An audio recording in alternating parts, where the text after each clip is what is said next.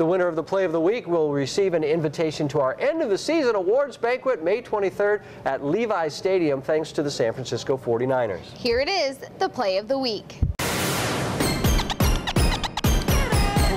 The week. Off the miss, the Cougars' Tommy Nuno with the half-court alley-oop layup to Austin Hilton. Robert's good friend Rich Forsland with the strong team this season.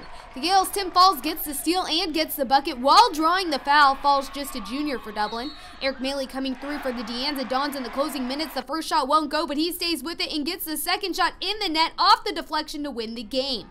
Jesse Graybo might be 5'4", but this guy can shoot a three like no other. 1, 2, 3. Erica Lynn from Mission San Jose showing off her moves with this between the legs crossover step back jumper. This deserves a slow-mo for sure. Erica Lynn making head coach Doug Sakamoto very happy.